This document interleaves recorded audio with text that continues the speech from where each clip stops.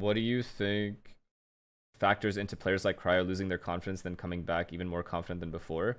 I legit think this 100 Thieves lineup, the reason they look so good is because Asuna, Cryo,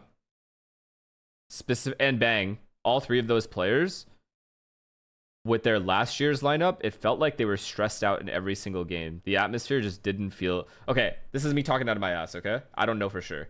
But I feel like Busio brings a level of... a certain level of ease on the team where it's like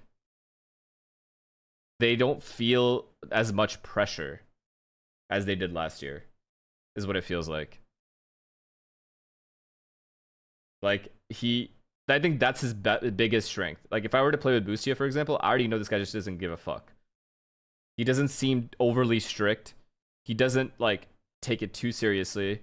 And I think that attitude radiates around the team, and it creates a non-stressful environment for everybody.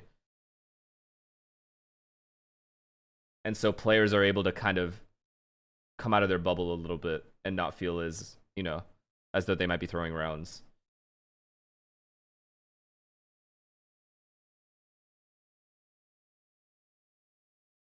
Bro, do you realize you're a streamer and not a pro? You don't have the right to criticize them.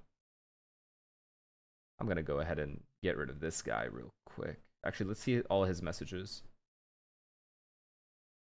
Minus 500 subs, you got owned, LMAO. And he was also just typing the currency. This is a Ryan streamer. We found him.